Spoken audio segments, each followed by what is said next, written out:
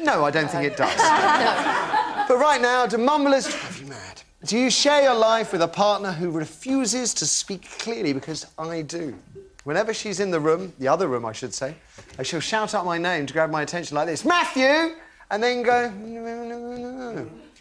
How many times do I say what or pardon in a day? How many times do I have to stop doing whatever the important stuff is that I am doing at the time so I can walk to wherever she's lying around doing sweet Fanny Adams to ask her, what was that you just said, darling? And I'll tell you how many times I do it. Loads of times. She's accused me of being a bit mutton, so I got a hearing test, and you know what? Nothing wrong with my Britney's. Britney Spears' ears. Yeah? It's a bit like being married to this guy. The fast show's fabulous QC Rowley Burke in there, but I suppose at least you can switch him off, Steve. Oh, it's a weird thing, this mumbly thing. My ex-wife has got a great voice, and she does a lot of voiceovers. But I was the same as you. I'm sure I've said what or pardon about 40 times in the last hour. I think it's... I don't think it's necessarily just mumbling. I think there's also certain frequencies that it's just harder for some people to hear. Unfortunately, it was the frequency that she talked. Speaking there's a million men out there thinking, oh, what a lucky guy. You can't hear your wife. I could hear her when she was on the phone. In the other room, talking to you from the other room? I think that people generally do, and I think when you relax into something, it's not, you know, I'm not being cruel, but I think when you're on the phone, you naturally do pitch up because you're on the phone, and that's the way you... And if you're in the other room, you have to pitch up in order to get someone's attention. So I think it's when you feel relaxed with someone, you kind of just kick back into this slightly... relaxed or lazy? Well, it is a laziness. If you don't know someone, they mumble, it's a bit rude, isn't it? Yeah. In a way. I mean, my daughter says I mumble all the time, but that's fine because I'm at home. But I tell you, the worst mumbler is Phil Mitchell. Is he? In his... I mean, actually, he's a bit better now, so maybe he's been told. But it's quite a sort of an American thing, isn't it? Mumbling. A lot of American stage actors tend to mumble quite a lot, and you're like, what did you just say? And then they move on, and you're like, it's quite an in thing. I don't want to make it a big issue, but it is. I mean, I do find it quite rude, really, especially when they've always got enough power to attract your attention. And then the other one is you go in, what is it this time? And you say, oh, nothing. I mean, because you're not giving her enough attention, Matthew. That's what it is. Is that what it is? Yes. How much How long ago did you get married, by the way? She needs more money and more attention. 3 months. 3 months. And she already stays out all night, not tells me where she's going. It's disgraceful.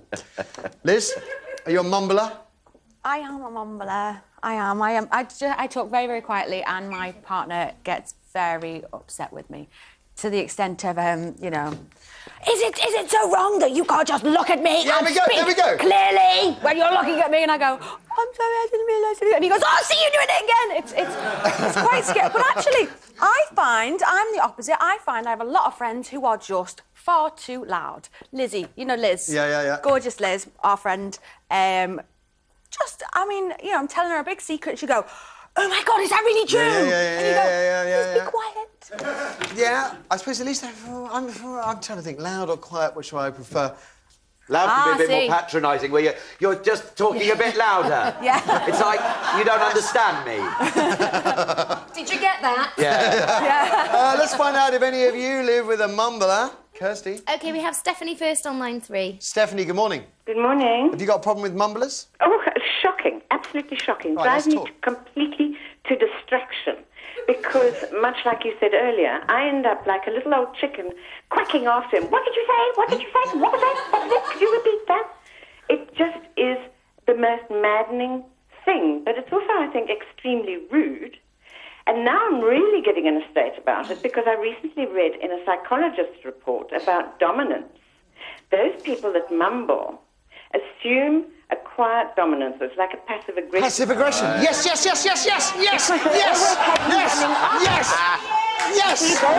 When I get home, I'm going to show this, the 5 repeat, I'm going to show this to Mrs. Wright, because I said the same thing. Yes, it is absolutely right. It's a form of bullying. Why I'm even madder than I was before.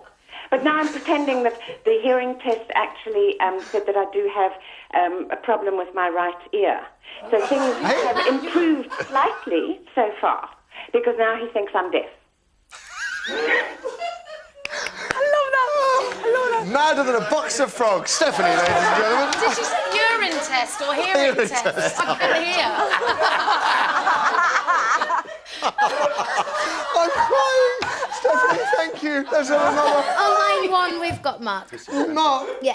Yeah, that's right. I honestly didn't hear it because I'm crying. Mark, good morning. Good morning, Matthew. So, mumbling, does it get to you? Does it?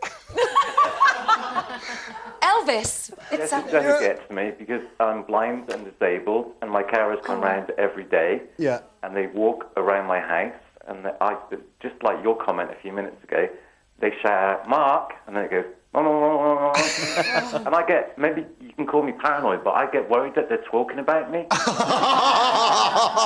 Or that they don't know what they're doing in my house. That bothers me. It's a shocker. It's a shocker. Can I ask a really naive question? Because one of the things we're told is that if you lose one of your senses, the other senses are supposed to somehow compensate. So when you said you were blind, I just assumed that your hearing would be super sharp and you could hear a pin drop.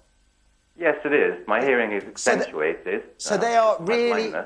They're really mumbling properly.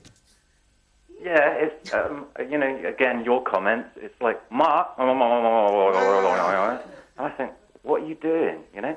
And do they, and they never change, would I be right in that? Because Mrs. Wright, I've said it a million times, just speak a bit louder or come into the same room where I am. I've said to them, you know, sort of when they do it, I just shout out, "You're doing it again." They go, do I have to get up every time to follow you around the house, trying to find out what you're doing? It's insane. Mark, thank you. Bless you with the call. We'll get one more on, yeah? Yeah, we have Margaret on line 2. Margaret, good morning. Hello.